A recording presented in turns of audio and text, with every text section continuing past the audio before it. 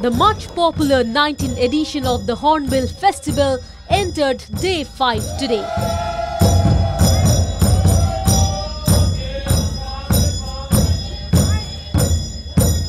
Until now, the tourist footfall has been recorded to be around 86,000. Various cultural events were lined up for the day, with the main attractions being the Korean cultural troupe who came all the way from Korea to perform at the ongoing 19th Hornbill Festival at the heritage Kisama village in Nagaland.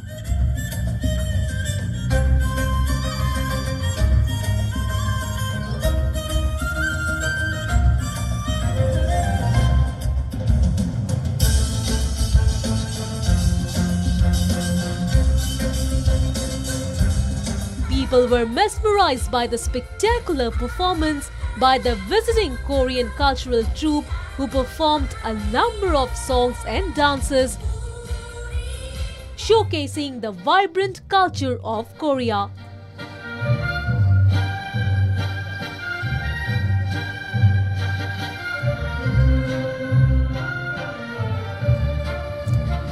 What followed next was a fun event, the pineapple eating competition that was held especially for the tourists with a view to promote Nagaland pineapple. The event was organized by the Department of Horticulture in collaboration with Excel Nagaland and supported by the Department of Tourism.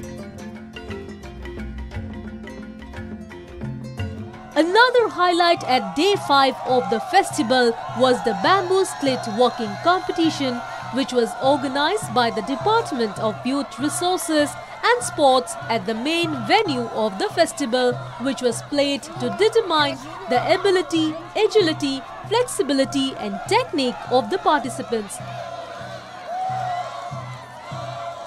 The slit bamboo race is one of the most popular and exciting indigenous games among Naga people.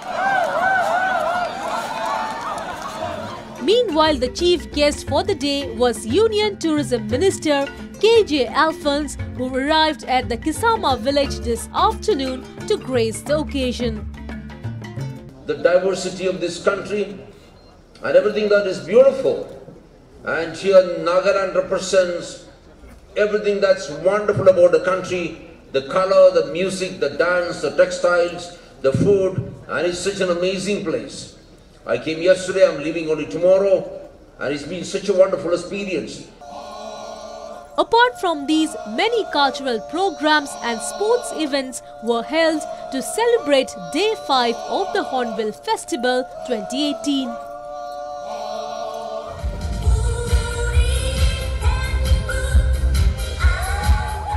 With input from Sarah Konyak, this is Priyadarshini Medhi for Northeast Live.